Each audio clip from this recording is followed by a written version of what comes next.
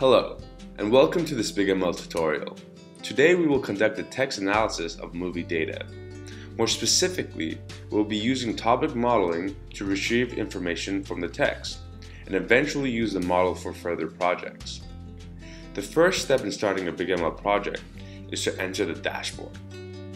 Here we will have access to all our workflows and projects. Once we make sure we are in the project we're going to be working in, we will want to create our source.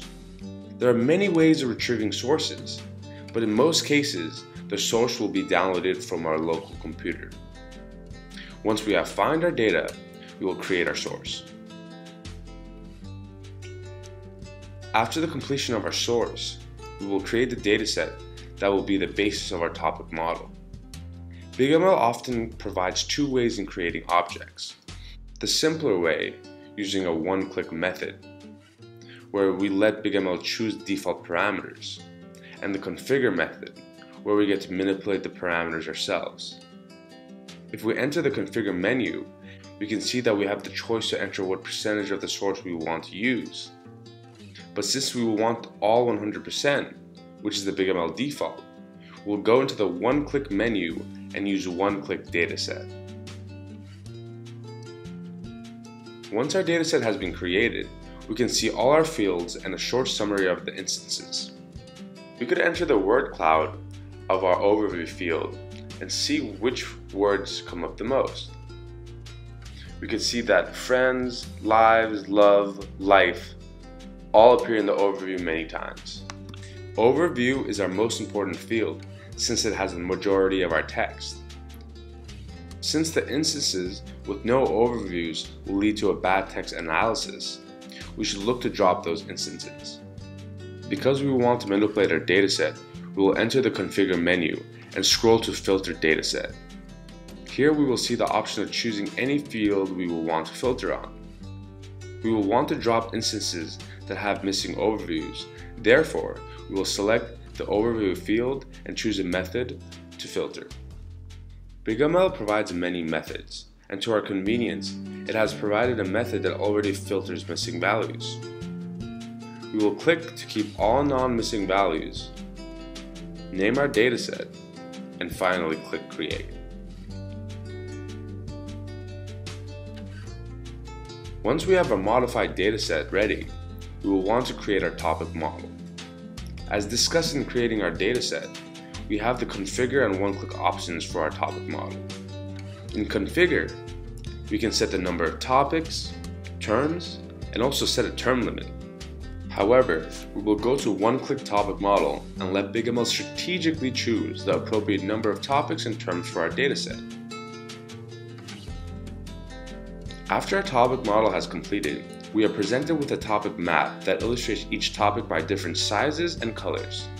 If we select a specific topic, we can see the words that carry a higher probability within it. In topic 0, human, earth, secret, and mission are the top 4 words. This topic sounds like sci-fi movies. In this case, we can choose to edit the name of the topic and change it to sci-fi. Different topics are associated with words that help differentiate each other.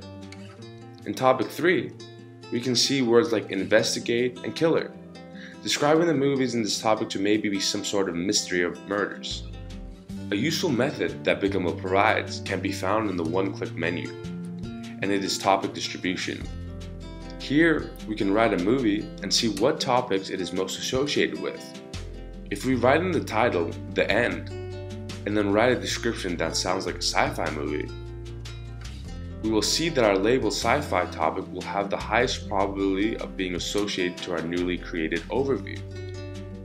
If we change our overview to something related to death and about a detective named Joe, we see the murder mystery topic discussed from before.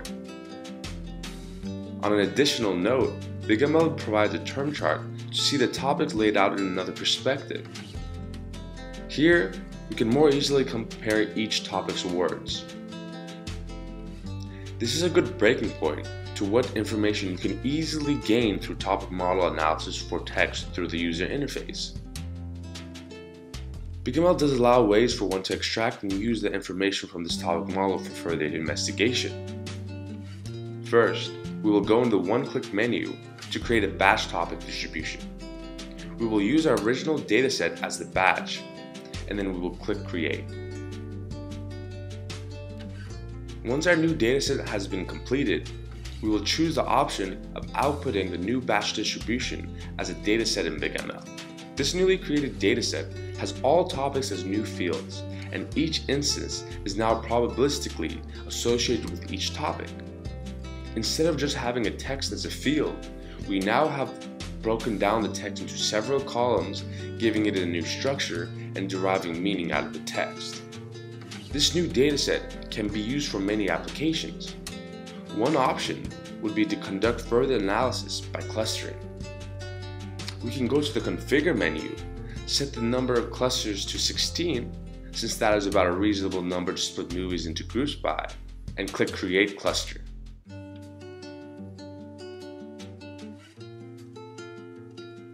Once our cluster has finished, we can see our clusters in different sizes and colors, somewhat like the topic model.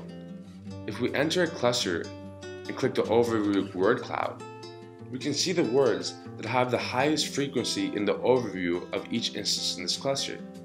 We see words such as father, family, and story. These movies are most likely about family. Clustering does not particularly do an amazing job if it is presented with just a text field, but since our new dataset had new probability fields, BigML's clustering algorithm had a much easier task when it was coupled with the topic model's distributions. Another scenario to use the topic distribution is to download the dataset as a CSV. Let's go back to our batch distribution and click to download the dataset as a CSV. Once we open the download the CSV, we can see all the instances and the new probability fields. This CSV can be used for other projects. One such project could be a recommendation system. Since the text has been converted numerically, we can plot these distributions on a high-dimensional plane. This allows us to find nearest neighbors of instances, which in a recommendation system would be the movies to recommend.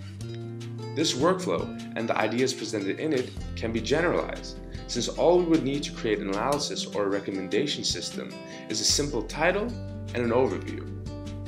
Thank you guys so much for watching this video, and hopefully you get a better insight on how to apply and analyze the information from BigML's topic models.